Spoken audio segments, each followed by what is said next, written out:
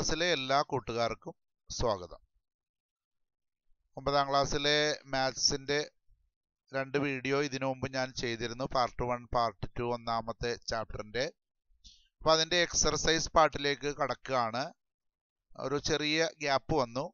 ഇനി നമ്മൾ കണ്ടിന്യൂസ് ആയിട്ട് ഇതിന്റെ ക്വസ്റ്റ്യൻസ് എല്ലാം ചെയ്തു പോകുന്നതായിരിക്കും. എന്തായാലും നമുക്ക് ഒന്നാമത്തെ എക്സർസൈസിലെ ഒന്നാമത്തെ ക്വസ്റ്റ്യൻ ചെയ്യാം. ഒന്നാമത്തെ ക്വസ്റ്റ്യൻ പറയുന്ന is 0 A rational number? Can you write it in the form of P by Q, where P and Q are integers and Q not equal to 0? അപ്പോൾ എന്താണ് റേഷണൽ നമ്പർ എന്ന് പറയുന്നത്? മുകളിൽ ഒരു നമ്പറും താഴെ ഒരു നമ്പറുമായി എഴുതാൻ കഴിയുന്ന നമ്പറുകൾ എല്ലാത്തിനെയും വിളിക്കുന്ന പേരാണ് റേഷണൽ നമ്പർ. പക്ഷെ താഴെ എഴുതുന്ന നമ്പർ 0 ആകാൻ പാടില്ല എന്നൊരു നിയമം കൂടിയുണ്ട്. അത് ഒന്ന് മാത്സിന്റെ ഭാഷയിൽ പറയുമ്പോൾ പി ബൈ ക്യൂ ഫോമിൽ എഴുതാൻ കഴിയുന്നത് എന്തും റേഷണൽ നമ്പറാണ്. അപ്പൊ 0 അങ്ങനെ എഴുതാൻ പറ്റുമോ? നമുക്കൊന്ന് എഴുതി നോക്കാം. 0/1 ആൻസർ 0 തന്നെ ആയിരിക്കും. പക്ഷെ ഇങ്ങനെ എഴുതാം, കുഴപ്പമൊന്നുമില്ല. 0/2 എന്ന് എഴുതിയാലും ആൻസർ 0 തന്നെ ആയിരിക്കും. ഇങ്ങനെ എഴുതണതിനും കുഴപ്പമില്ല. അപ്പൊ മുകളിൽ ഒരു നമ്പറും താഴെ ഒരു നമ്പറും വരുന്ന രീതിയിൽ എഴുതണോണ്ട് തെറ്റുണ്ടോ? ഇല്ല. അപ്പൊ ഇത് 0 റേഷണൽ നമ്പർ ആണോ? യെസ്, 0 ഒരു റേഷണൽ നമ്പർ ആണ്. കാരണം 0നെ നമുക്ക് 0/1 എന്ന് എഴുതാം, 0/2 എന്ന് എഴുതാം, 0/100 എന്ന് എഴുതാം, 0/525 എന്ന് എഴുതാം. ഇങ്ങനെയൊക്കെ എഴുതിയാലും ആൻസർ 0 ആയിരിക്കും. ഇതുപോലെ എഴുതാനും പറ്റും. അങ്ങനെയുള്ള നമ്പറുകളെല്ലാം റേഷണൽ നമ്പറാണ്. ഓക്കെ, അപ്പൊ നമുക്കിത് എങ്ങനെ ആൻസർ ആയിട്ട് എഴുതണമെന്ന് നോക്കാം. നമ്മൾ ആൻസർ എഴുതണം. കുട്ടികളെല്ലാം അറിയാൻ പറ്റും, പക്ഷെ ആൻസർ എഴുതേണ്ട എങ്ങനെയാണെന്ന് അറിയില്ല. അപ്പൊ ചോദ്യം അനുസരിച്ചിട്ടാണ് ആൻസർ ചെയ്യേണ്ടത്. 0 റേഷണൽ നമ്പർ ആണോ? Yes, 0 is A rational number. കാരണം എന്താ? 0 can be written in the form P by Q. P by Q എഴുതാൻ പറ്റുമോ എന്ന് ചോദിച്ചിരുന്നു. Yes, it can be written in the form of P by Q. പിയും Q എന്താ? Any integers, ഏത് ഇൻറ്റിജേഴ്സും ആകാം. പക്ഷെ 0 താഴെ 0 ആകാൻ പാടില്ലെന്ന് മാത്രമേ ഉള്ളൂ. എക്സാമ്പിൾ എഴുതുക. 0/1, 0/2, 0/50, 0/150. നിങ്ങൾക്ക് ഇഷ്ടമുള്ള ഏത് നമ്പർ വേണമെങ്കിലും എഴുതാം, 0 ഒഴിച്ച്. Okay, where P and Q are integers, Q not equal to 0. Clear ആയെന്ന് വിശ്വസിക്കുന്നു. എക്സർസൈസ് 1.1ലെ ഒന്നാമത്തെ ക്വസ്റ്റ്യൻ ആണ്. ഇത് ഇങ്ങനെ ആൻസർ ചെയ്യണം. ഇവിടെ രണ്ടാമത്തെ ചോദ്യം പറയുന്നത് find 6 rational numbers between 3 and 4. 3ന്റെയും 4ന്റെയും ഇടക്കുള്ള 6 rational number എഴുതുക. പല മെത്തേഡ് ഉണ്ട്. ഞാൻ ഒരു കുറച്ചും കൂടി സിമ്പിൾ ആയിട്ടുള്ള ഒരു മെത്തേഡിലേക്കാണ് ഞാൻ പറയുന്നത്. 3ന്റെയും 4ന്റെയും ഇടക്കുള്ള ബിറ്റ്വീൻ 3 and 4. 3 ഇവിടെ എഴുതി, 4 ഇവിടെ എഴുതി. 3യുടെ അടിയിൽ ഒരു 1 ഇട്ടു, 4ന്റെ അടിയിൽ ഒരു 1 ഇട്ടു. ഇനി നമുക്ക് ഏതെങ്കിലും നമ്പർ വെച്ച് മുകളിലും താഴെ മൾട്ടിപ്ലൈ ചെയ്താലും ഒരു വ്യത്യാസമില്ല. ഞാനിപ്പോ ഇവിടെ 10 വെച്ച് മൾട്ടിപ്ലൈ ആണ്, കുറച്ച് കൺവീനിയന്റ് ആണ്. 10 കൊണ്ട് മുകളിലും താഴെ ഇവിടെ മൾട്ടിപ്ലൈ ചെയ്തു. അപ്പോൾ ഇവിടെയും അതുപോലെ തന്നെ മൾട്ടിപ്ലൈ ചെയ്തു. അപ്പൊ ഇത് 30/10 ആയി. അതായത് 3 തന്നെയാണ് 30/10. 30/10 ചെയ്ത് വരുമ്പോ 3 കിട്ടും. ഇത് 40/10 ആവും എന്ന് പറഞ്ഞാൽ 4 തന്നെ. അപ്പൊ ഇതിന്റെ ഇടക്കുള്ള നമ്പറുകൾ നമ്മളോട് ചോദിക്കുകയാണെങ്കിൽ നമുക്ക് കുറച്ച് എളുപ്പമുണ്ട് ഇപ്പൊ ഇവിടെ. ഇനി നമുക്ക് വേണമെങ്കിൽ പറയാം ഇതിന്റെ ഇടക്ക് 30യുടെയും ഇതിന്റെ ഡിനോമിനേറ്റർ പാർട്ട് 10 ആണ്. ഇതിന്റെ ഡിനോമിനേറ്റർ പാർട്ടും 10 ആണ്. അപ്പൊ ഇത് എന്താ പറയാ, നമുക്ക് ഇത് കമ്പയർ ചെയ്യാൻ എളുപ്പമാണ്. അപ്പൊ ഇവിടെ 30/10നും 40/10നും ഇടക്കുള്ള നമ്പർ ചോദിച്ചാൽ നമുക്ക് പറയാം 31/10 1, 32/10 അങ്ങനെ പോയി 39/10 വരെ എഴുതാം. അപ്പൊ എത്ര എണ്ണം എഴുതാം? 9 എണ്ണം എഴുതാം. നമ്മളോട് ചോദിച്ചിട്ടുള്ള 6 റേഷണൽ നമ്പറാണ്. ഓക്കെ, അപ്പൊ നമുക്ക് എന്തെന്ന് എഴുതാം? 31/2, 32/2, അങ്ങനെ 31/10, 32/10, അങ്ങനെ 36/10 വരെയുള്ള 6 നിങ്ങൾ എഴുതിയാൽ മതി. വേറെയും മെത്തേഡ് ഉണ്ട്, അതും നിങ്ങൾക്ക് പരീക്ഷിക്കാവുന്നതാണ്. പക്ഷെ ഞാൻ എളുപ്പം ചെയ്യാനായിട്ട് ഇതാണ് പ്രിഫർ ചെയ്യുന്നത്. ഇനി നമുക്ക് ഇതെങ്ങനെ ആൻസർ ചെയ്ത് വന്ന് നോക്കാം. ഇത് ഞാൻ നിങ്ങൾക്ക് പറഞ്ഞ് മനസ്സിലാക്കി തന്നെയാണ്. ഇനി ആൻസർ ചെയ്യേണ്ട രീതി എങ്ങനെയാണെന്ന് നോക്കാം. അപ്പൊ 3 എന്ന് പറഞ്ഞാൽ 3/1 ആണ്. 10 കൊണ്ട് മുകളിലും താഴെ മൾട്ടിപ്ലൈ ചെയ്ത് 30/10 ആയി. 4 എന്ന് പറഞ്ഞാൽ 4/1 ആണ്. 10 കൊണ്ട് മുകളിലും താഴെ മൾട്ടിപ്ലൈ ചെയ്യുമ്പോൾ 40/10. അപ്പൊ ഇതിന്റെ ഇടക്കുള്ള നമ്പർ എന്ന് പറഞ്ഞാൽ 6 എടുത്താൽ മതി. അതുകൊണ്ട് എനിക്ക് ഇഷ്ടമുള്ള 6 ഞാൻ എടുത്തിരിക്കുന്നു. 30/10ന്റെയും 40/10ന്റെയും ഇടക്കുള്ള 31/10, 32/10, 33/10, 34/10, 35/10, 36/10 ഡബിൾ അണ്ടർലൈൻ ചെയ്തിരിക്കുന്നു. ഓക്കെ, മൂന്നാമത്തെ ചോദ്യം അതുപോലെ തന്നെയാണ്. 5 റേഷണൽ നമ്പേഴ്സ് ബിറ്റ്വീൻ 3/5 ആൻഡ് 4/5. ഇവിടുത്തെ അപ്പൊ ഞാനിങ്ങോട്ട് എടുത്ത് എഴുതാം. 3/5നും 4/5നും ഇടക്കുള്ള 5 റേഷണൽ നമ്പേഴ്സ് എഴുതാനാണ് പറഞ്ഞിരിക്കുന്നത്. ഇവിടെ നമുക്ക് വലിയ കുഴപ്പമില്ല. കാരണം വെച്ചാൽ ഇവിടെയും ഡിനോമിനേറ്റർ 5 ആണ്, ഇവിടെയും ഡിനോമിനേറ്റർ 5. പക്ഷെ ഇതിന്റെ ഇൻ ബിറ്റ്വീൻ നമ്പർ ഒന്നും കാണുന്നില്ല 3ക്കും 4നോടൊക്കെ. അതിനുവേണ്ടി ഞാൻ എന്ത് ചെയ്യും? നേരത്തെ ചെയ്ത അതേ പരിപാടി തന്നെ. 10 കൊണ്ട് മുകളിലും 10 കൊണ്ട് താഴ്ത്തും. ഇവിടെയും അതുപോലെ തന്നെ കൊടുത്തു. അപ്പൊ ഇതെന്തായി? 30/50 ആയി. ഇത് 40/50 ആയി. ഉറപ്പായിട്ടും ഇവിടെ നിങ്ങൾക്ക് 9 നമ്പർ ഫീൽ ചെയ്യാൻ കാണാൻ പറ്റും. ഏതൊക്കെയായിരുന്നു? 31/50 എന്ന് പറയുന്ന ഒരു നമ്പർ എഴുതാം. 32/50 എന്ന് എഴുതാം. അങ്ങനെ 39/50 വരെ എഴുതാം. നമുക്ക് 5 മതി. ഓക്കെ, അപ്പൊ ഇതിൽ ഏതെങ്കിലും 5 എടുത്ത് എഴുതുക. ഇനി എങ്ങനെ ആൻസർ എഴുതും എന്ന് നോക്കാം. അപ്പൊ ആൻസർ എഴുതേണ്ട രീതി ഇങ്ങനെയാണ്.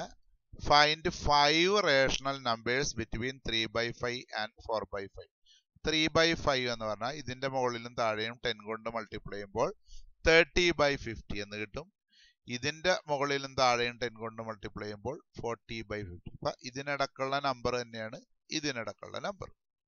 5 rational numbers between 3/5 and 4/5 are 31/50, 32/50, 33/50, 34/50, 35/60. ഞാൻ ആദ്യത്തെ 5 എടുത്ത് എഴുതിയെന്നേ ഉള്ളൂ. നിങ്ങൾക്ക് ഇഷ്ടമുള്ള 5 എടുത്ത് എഴുതാം. ഓക്കെ, ഇവിടെ നാലാമത്തത് ട്രൂ ഓർ ഫോൾസ് ക്വസ്റ്റ്യൻ ആണ്. അതിന്റെ ഒരു റീസണും കൂടി പറയുക. ട്രൂ ഓർ ഫോൾസ് ആണെന്ന് ചെക്ക് ചെയ്യുക, റീസൺ പറയുക. നമുക്ക് ആദ്യം ഇതൊന്ന് പഠിക്കാം. ഒന്നാമത്തെ നോക്കാം. Every natural number is A whole number. ഞാൻ ക്ലാസ് എടുത്തു കഴിഞ്ഞപ്പോൾ ആദ്യത്തെ വീഡിയോകൾ കണ്ടു കഴിഞ്ഞപ്പോൾ നിങ്ങൾക്ക് മനസ്സിലായിട്ടുണ്ടാവും. നാച്ചുറൽ നമ്പർ എന്ന് പറഞ്ഞാൽ ഏതൊക്കെയാണ്? 1, 2, 3 അങ്ങനെ പോകുന്ന നമ്പർ.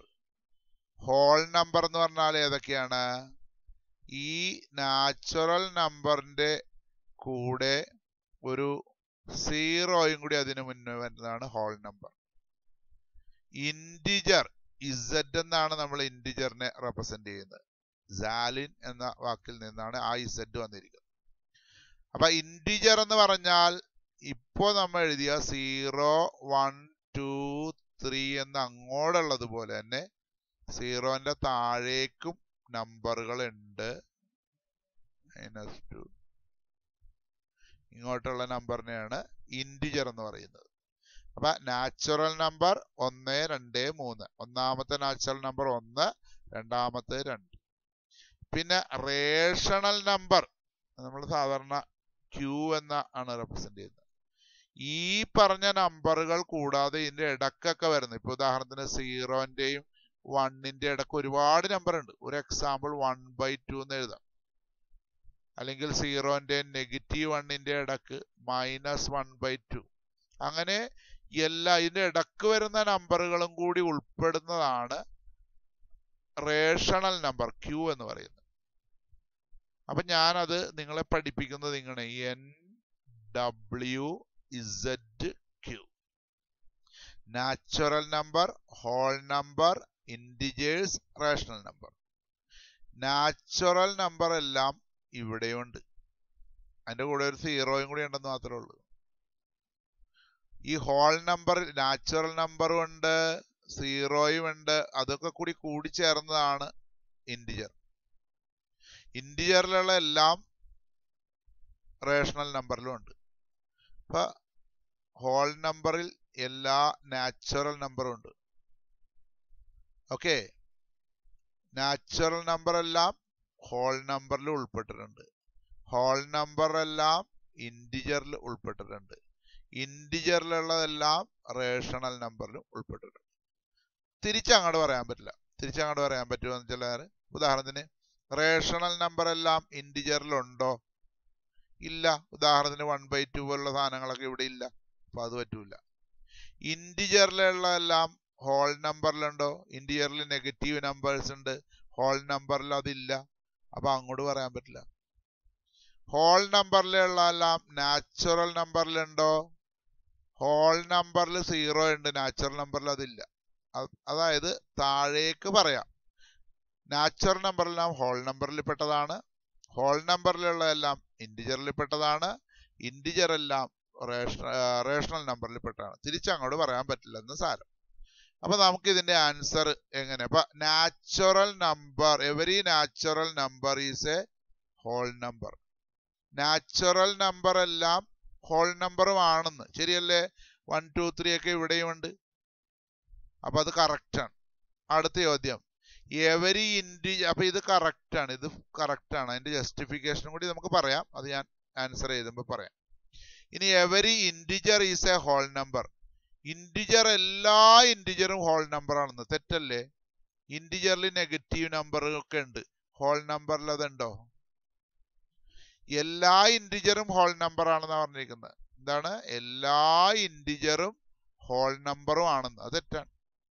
കാരണം നെഗറ്റീവ് നമ്പേഴ്സ് ഉണ്ട് ഇവിടെ, അതിവിടെ ഇല്ല. അടുത്തത് every rational number is A whole number. എല്ലാ റാഷണൽ നമ്പറും ഹോൾ നമ്പർ ആണെന്ന്. അതിനെന്താ പറയാ? ഈ ഹോൾ നമ്പർ എല്ലാം റേഷണൽ നമ്പറിലുണ്ട്, പക്ഷെ റാഷണൽ നമ്പർ എല്ലാം ഹോൾ നമ്പർ ആണോ? ഒരു ഉദാഹരണം പറയാം. 1/2 എന്ന് പറഞ്ഞ നമ്പർ ഇവിടെ ഉണ്ട്, അവിടെ ഇല്ലല്ലോ. മൈനസ് നമ്പറുകൾ ഇവിടെ ഉണ്ട്, അവിടെ ഇല്ലല്ലോ. അപ്പൊ അതും തെറ്റാണ്. അപ്പൊ ഇത് രണ്ടും തെറ്റാണ്, ഇത് രണ്ടും, ഇത് മാത്രം ശരിയാണ്, ആദ്യത്തെ മാത്രം. ഇനി നമുക്ക് എങ്ങനെ എഴുതാം? ഇതിന്റെ ആൻസർ എഴുതുന്ന രീതി മാത്രം ഇനി പറയാനുള്ളത്. ആൻസർ ഇതുപോലെ എഴുതേണ്ടത്, നാച്ചുറൽ നമ്പർ ഹോൾ നമ്പർ ആണോ എന്നാണ്. നാച്ചുറൽ നമ്പറും ഹോൾ നമ്പറിൽ പെട്ടതാണ്. ട്രൂ ആണത്. Whole number is A collection of natural numbers and zero. Whole number എന്ന് പറഞ്ഞാൽ നാച്ചുറൽ നമ്പറിന്റെയും സീറോയിന്റെയും കൂടിയുള്ള ഒരു കളക്ഷൻ ആണ്. അതിലെ രണ്ടാമത്തെ, every integer is A whole number. Integer എല്ലാം ഹോൾ നമ്പറും ആണോ? അല്ല. ഈ നെഗറ്റീവ് നമ്പേഴ്സ് ഒക്കെ ഇവിടെ ഉണ്ട്, പക്ഷെ ഇവിടെ ഇല്ല, അല്ലേ? അപ്പൊ അത് ഫോൾസ് ആണ്. ഫോൾസ് ആണത്. Negative numbers in the integer is not in whole number. അപ്പൊ നെഗറ്റീവ് നമ്പേഴ്സ് ഈസ് എന്ന് എഴുതണ്ട, ആർ നോട്ട്, ആർ എന്ന് എഴുതിയാൽ മതി. എഴുതിയതിനൊരു മിസ്റ്റേക്ക് വന്ന്. Negative numbers in the integer are not in the whole number. ഇവിടെയുള്ള നെഗറ്റീവ് നമ്പേഴ്സ് ഹോൾ നമ്പറിൽ ഇല്ല. ഏതെങ്കിലും ഒരു കാര്യം പറഞ്ഞാൽ മതി. അടുത്തത്, every rational number is A whole number. Rational number എല്ലാം, ഇതാണ് റേഷണൽ നമ്പർ എല്ലാം ഹോൾ നമ്പറുമാണെന്ന്. അത് തെറ്റാണ്. ഇപ്പൊ -1/2, 1/2, 3/4 ഒക്കെ റേഷണൽ നമ്പറിന്റെ പാർട്ടാണ്. അതിവിടെ ഇല്ല, ഫോൾസ് ആണത്. Rational numbers like 1/2, 3/4 are not in the whole number. Whole നമ്പറിൽ ഇല്ല. ഇത് എഴുതിയാൽ മതി. ഓക്കെ.